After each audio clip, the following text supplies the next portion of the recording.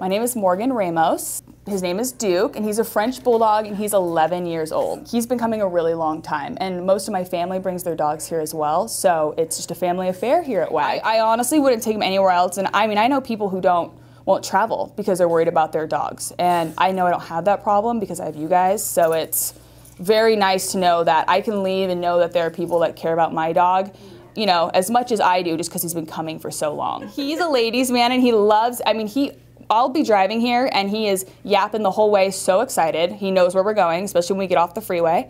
And he just loves walking in and everyone greets him. All the girls, sometimes there's some guys there, but mostly it's the ladies. And he just loves to say hi to everybody. And he loves going on his personalized walks, I know. And then of course the peanut butter Kong, because he doesn't get those at home. So if he could say anything, he'd be like, Mom, when can we go back?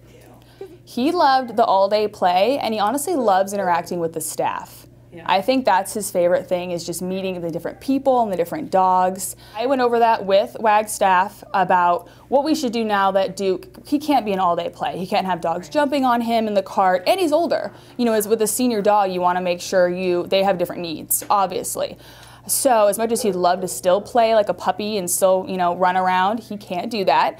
And so to make sure he's happy and healthy, we started to do the special care, which is the individualized walks, you know, with a member of the Wag staff. And he still loves that because he still gets the attention he needs. He gets to go outside and play, whether it be, you know, in Wag Kiki after activities are done, or, you know, in one of the other areas. And that just makes me really happy and comfortable because I know that he's well taken care of in his old age. I love that when the suites have cameras. So when I'm on my trip, being the obsessive dog mom I am, I can watch Duke on the camera at night, during the day. We were just in Spain for a 10-day trip, and he was here, and I could watch him every night. I could see him get, you know, tucked in by the staff, and he just loves it. And I think it's so important for people who are, you know, very close with their dogs and have that kind of relationship with their dogs, that you have that service, because it makes you feel so much more comfortable. And I don't really know very many other places that offer that. So we love that. We just love that. Yeah, it's the best. He loves it so much here.